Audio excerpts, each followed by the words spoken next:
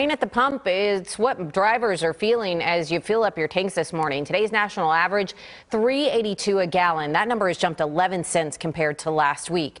Our CBS News Texas is helping you find the best prices this morning. Lauren Crawford at Fuel City in Dallas on South Riverfront Boulevard. So, Lauren, how are the prices looking there? Yeah, Brooke, well, gas prices here are $3.55 at the Fuel City right outside of downtown Dallas.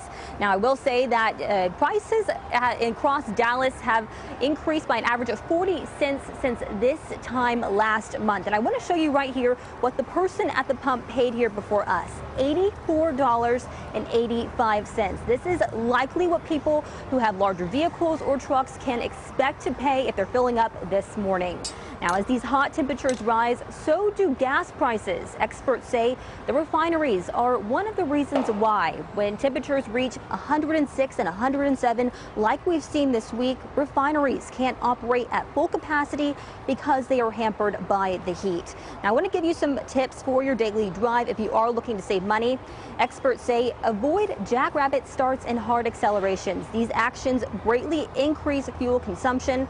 Try minimizing your use of air conditioning. I know that's hard to do right now, but if you park in the shade or use a windshield screen to reduce the need of air conditioning, it can make a difference. And lastly, if you own more than one car, try using the most fuel efficient model. Now, with these prices like you're seeing, $84.85, another tip is to plan your trips in advance. If you can get out less during the day and save money, it will add up.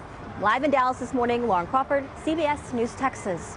Hey, Lauren, thank you. $84.85. You multiply that by 4. If the person fills up, once a week, that's around $339. Yeah, you've been doing your math. You did that fast. I was like, boom, boom, boom, boom. That's impressive. Let me stop.